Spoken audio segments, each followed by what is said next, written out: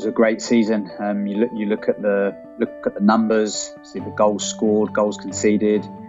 The results certainly don't lie, is the old saying. And to go through a season, albeit slightly short, with just one defeat, is a really great thing. It's a great achievement.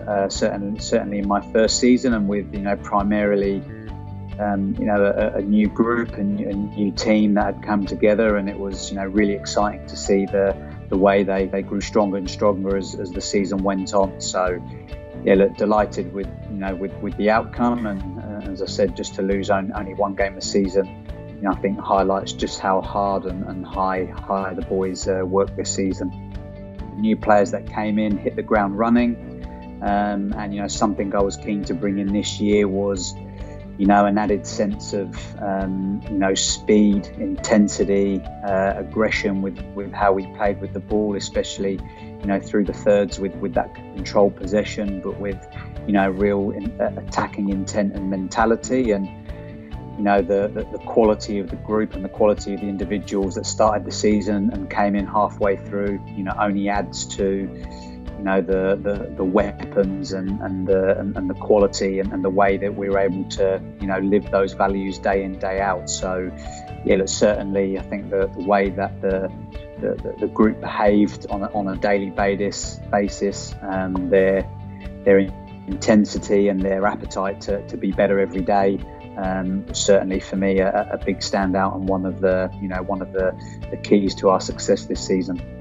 You saw early on that some of the results were quite open. They were quite varied. There was certainly a few shocks week to week, to keep things interesting. And look, if you look right up until the last game, where the league ended, I think mathematically there were still 3 to 4 teams battling for that final playoff spot. If I had to single some people out, I think firstly Connor Tracy in goal continued his fine growth and development from having a strong season last year at Canterbury, and I was keen to bring him into the club, both for to push someone of the likes of in Zubi Karai, and obviously look a little bit longer term. But Connor took his opportunity and certainly didn't look back, and I thought he was excellent.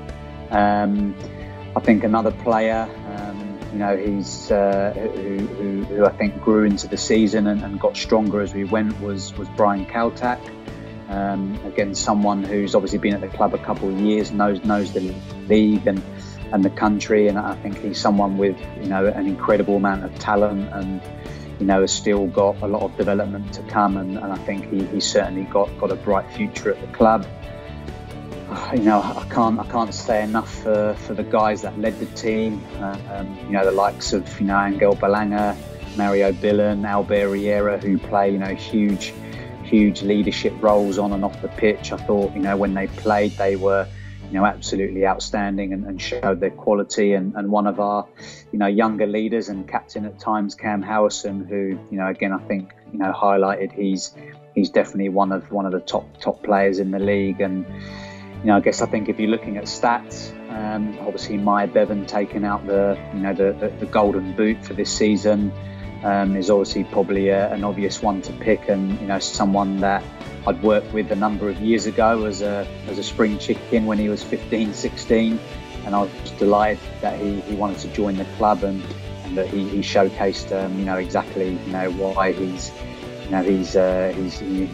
a player that's certainly knocking on the door for the All Whites and bigger things. So look, there's a few names to mention, but again I want to reiterate that none of this could have happened without the efforts of the whole group day in, day out.